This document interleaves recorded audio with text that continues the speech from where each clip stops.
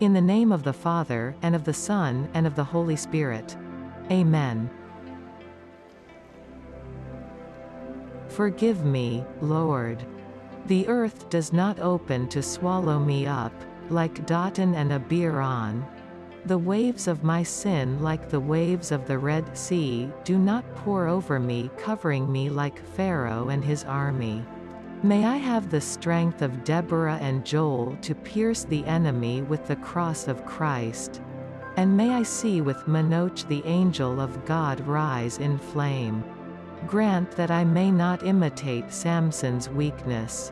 May the seductions of the flesh not cause me to lose your glory, Lord, by delivering me into the hands of strangers who plot falsehood.